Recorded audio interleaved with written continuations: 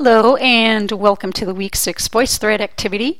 I just want to give you a little bit of an overview about the resource itself, and then I want to show you how you can add your comments to fulfill the requirements of this week's class activity.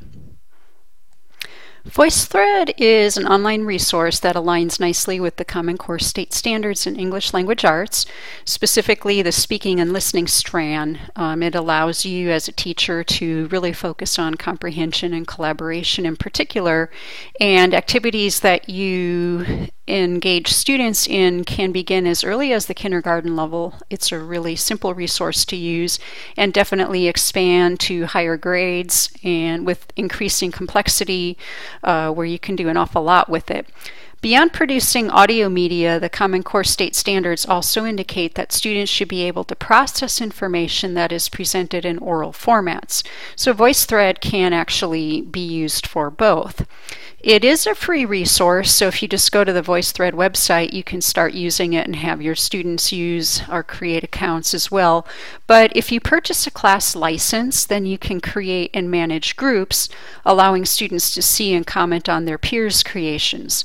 So a 1-month license with up to 50 accounts is just $15, or you can purchase an annual license for $79, which is still pretty inexpensive.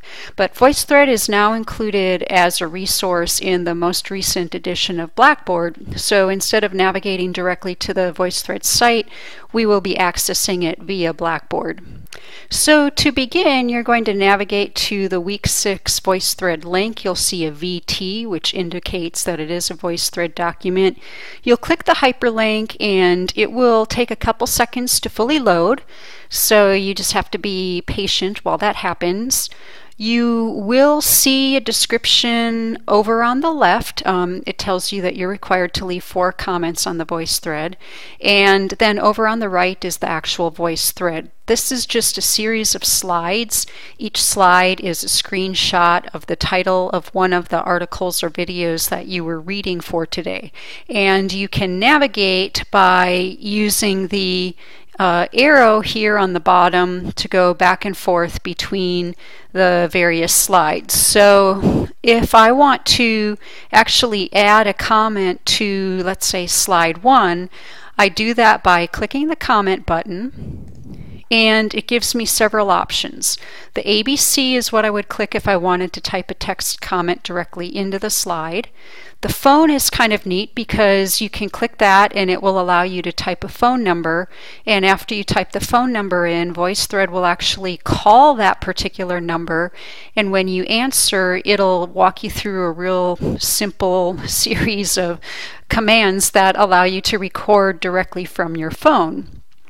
You can also record using a microphone attached to your computer by clicking on this icon. This one would allow you to record using your built-in webcam, and then this one would allow you to upload a comment that you've typed into a word process document. So it gives you several different options. If you want to type text in, you click the ABC, and then you can just type your comments, click save, and it's going to give you a message if you haven't been to VoiceThread before about adding an image to identify you. I would encourage you to do that because that's what your class members are going to see over here on the left. So you can either click on the camera to record an image immediately, or you can click the upload button to upload any image of you that you would like to represent yourself. For now, I'm just going to close that, but I do encourage you to add an image like I said. So once your comment is recorded, you will see a little representation of that. So if other people have already commented, you'll see a little avatar for each of them. And on your own, it allows you to edit if you click the pencil, or you can click on the trash can to delete it and start over. So that's pretty simple. If you wanted to add a second comment anywhere, just navigate to the slide. Remember, you can only record, well, theoretically you could record as many comments per slide as you want to, but you need to be sure that each of the 4 required responses is on a different slide.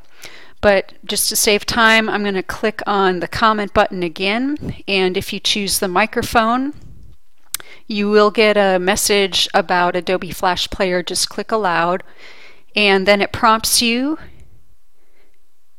and you will now start recording. And so it's recording until you click on the Stop Recording button, and it plays back so that you can hear it, and it gives you the option to either cancel or save. I'm going to save, and then it will show another icon over here. So again, you can click on the trash can if you want to get rid of it.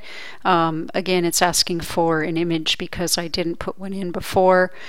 So it's going to have a little icon here for every comment on the page, and when somebody else navigates, it will automatically start playing back their audio recordings immediately.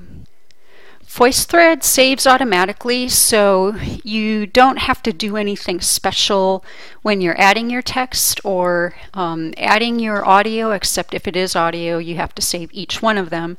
And then when you're ready to submit the assignment for grading, click the Submit Assignment button up here, and it tells you that the assignment is submitted. So that's about all that it takes to be able to get your document completed and submitted to me. I will grade it after you've had a chance to review all of the comments that other people have contributed. So that's it. It's a pretty simple resource to use. Later in the semester, I'll actually have you engage in an activity where you create the slides yourself and add some narration. But this is kind of a good first one to begin with to get you used to it and maybe even get you thinking about how you might want to use VoiceThread with your own students. Enjoy, and if you have questions, definitely let me know.